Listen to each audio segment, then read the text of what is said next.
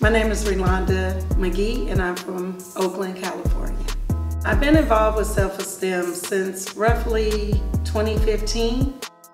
I got involved because I love doing work with girls and young ladies, helping empower them to go be great members of society.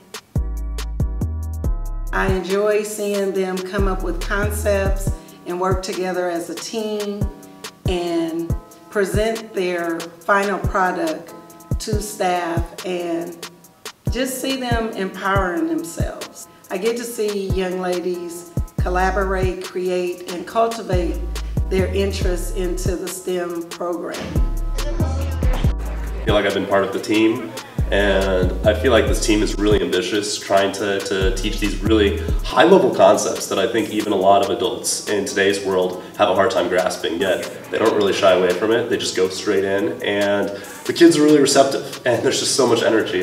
I think the kids are seeing this connection between what are the dreams that I have in my head, what are these kind of beautiful fantasies, and they are, through this camp seeing how does this kind of apply to the broader community? How do I see this in a global aspect? How do I see some of my dreams kind of come to life through science and technology?